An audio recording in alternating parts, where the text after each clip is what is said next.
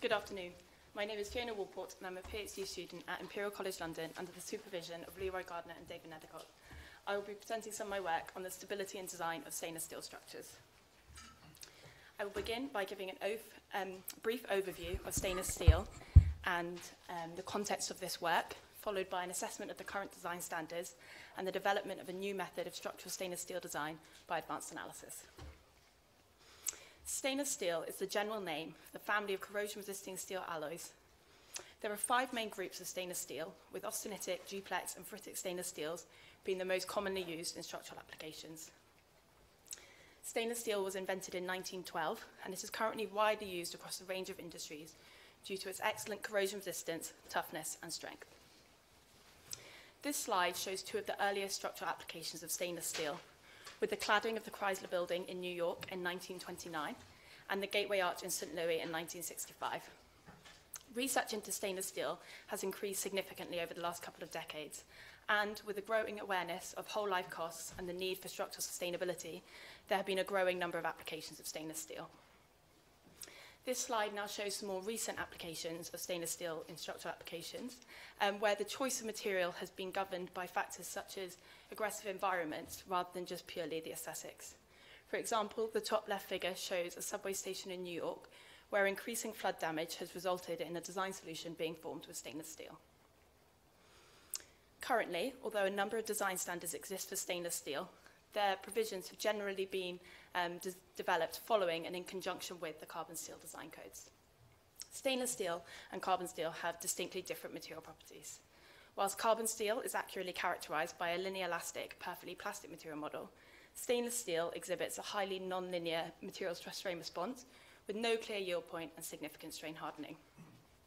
Stainless steel is between 2.5 and 6 times the cost of carbon steel. However, if we take into account the whole life cost, then stainless steel becomes a more competitive option. Therefore, it is fundamental that we design effectively and that the design codes take into account the differences in material properties so that we may design safe, sustainable, and structurally sound design. So I will now discuss the current design standards. As previously mentioned, the stainless steel design codes have been developed following and in conjunction with the carbon steel design codes. ECO 3 Part 1 for carbon steel states that an elastic global analysis may be used in all cases, and that an elastic global analysis should be based on the assumption that the stress-strain behavior of the material is linear, whatever the stress level is. The supplementary rules for stainless steel in Part 4 gives no further guidance on global analysis. However, as we can see, stainless steel exhibits a highly non-linear response, and therefore it is important to assess whether these rules still apply for stainless steel application. This figure shows load displacement paths from a number of different analyses and highlights the significance of both material nonlinearity with these paths and geometric nonlinearity with these paths, which is also known as second-order effects. Second-order effects must be included in analysis when they significantly modify the structural behavior. This assessment is made based on the critical load factor, which is the factor by which the applied loading would need to be increased to cause elastic instability of the frame in a global sway mode. The Eurocode gives limits when second-order effects may be deemed sufficiently small and a first-order analysis carried out, and these are when the critical load factor is greater than or equal to 10 for an elastic analysis and greater than or equal to 15 for a plastic analysis. Again, these limits have been developed on the assumption of a linear elastic or a linear elastic perfectly plastic material model, and therefore should be assessed for application to structural stainless steel design. To assess these limits, this figure shows results from elastic FE analyses comparing the relationship between bending moments from first and second order elastic FE analyses. Frames with high values of alpha critical are not susceptible to second order effects, and the bending moments from first and second order analyses are almost equal. As alpha critical reduces, second order effects become increasingly significant, with around a 10% difference alpha critical equal to 10, tending to infinity as alpha critical approaches unity. To assess the impact of material nonlinearity, this figure now shows results from plastic FE analyses. It can be seen that the results no longer fit well with the amplification factor included in the Eurocodes. If material nonlinearity is considered, greater deflections ensue due to the loss of material stiffness. Therefore, by ignoring material nonlinearity, maximum second-order forces and moments in the considered frames are underestimated. Therefore, we can conclude that plastic analysis should always be considered for stainless steel design.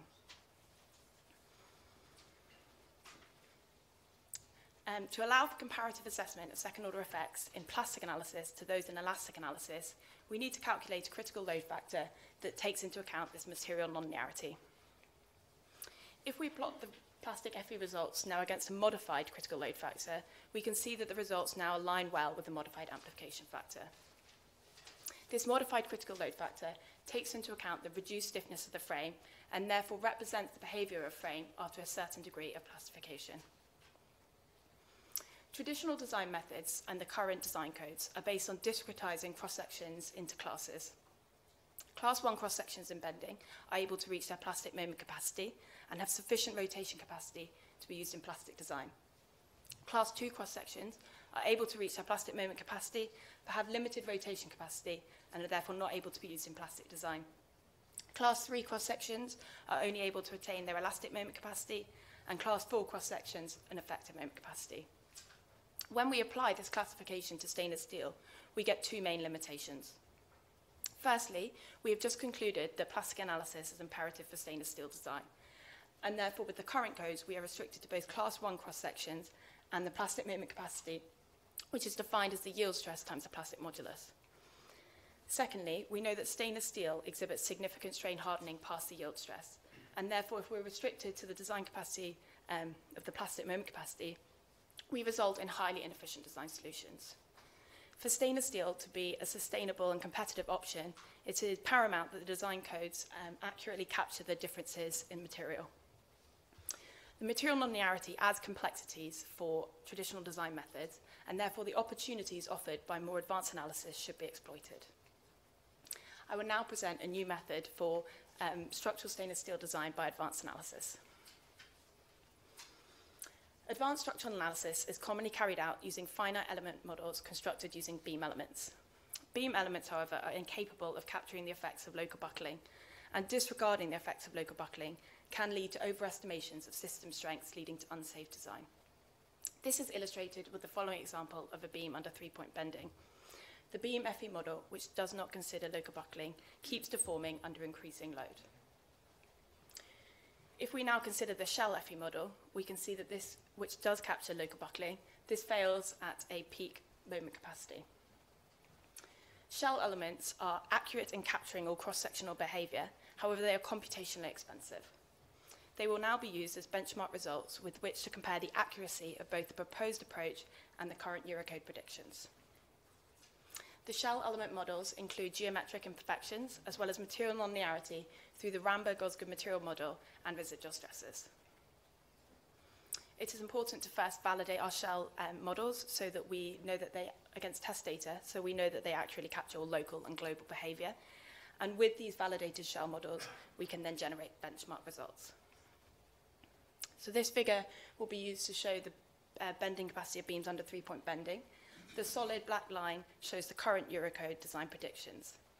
Class 1 and 2 cross-sections are able to reach their plastic moment capacity. Class 3 cross-sections, the elastic moment capacity. And Class 4 cross-sections, the effective moment capacity. If we now plot the shell FE benchmark results on the figure, we can see how overly conservative the current design standards are. This is in part due to simplifications in the design standards, such as the discrete jump bending capacity between Class 2 and Class 3 cross-sections. However, most significantly, due to the inaccuracies in accurately characterizing stainless steel. As previously mentioned, shell elements are computationally expensive, and therefore a design solution was sought that utilizes beam elements while safely capturing all cross-sectional behavior, and therefore resulting in safe solutions. To do this, the continuous strength method has been utilized.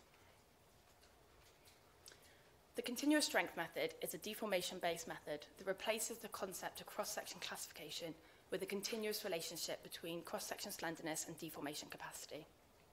The CSM has two key components.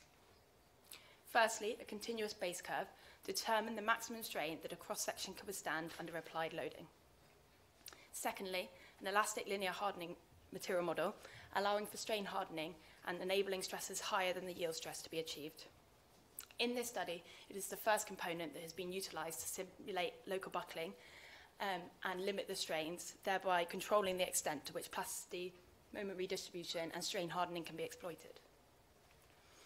If we consider the shell FE model, we can see that local buckling requires a finite length over which to develop. We can capture the beneficial effects of moment gradients by averaging our strains in the beam element model over this characteristic length L buckle before applying the CSM strain limit.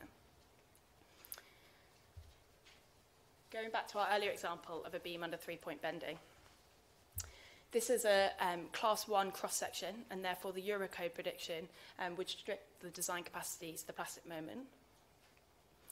If we now apply the CSM strain limit to our beam FE model, we can see that this results in a capacity prediction close to, but on the safe side of the shell peak, however with a 30% increase in capacity from the current Eurocode design. Plastic analysis is currently limited to class 1 cross-sections. And we can see from this example of a class 3 cross-section, which the Eurocodes would currently limit to the elastic moment capacity, can in fact still achieve a 25% increase in capacity prediction whilst remaining safe-sided. Therefore, this proposal can be applied to any cross-section. This is emphasised by looking at the full range of cross-section slendernesses and classes. A good fit is achieved with the shell benchmark results, and comparing with the Eurocodes, we can see the significant and consistent benefits. The example of beams under 3-point bending has been presented. However, this approach can be applied from member-level design to system-level design. It avoids the need for time-consuming semi-empirical equations, as well as other design complications such as effective lengths.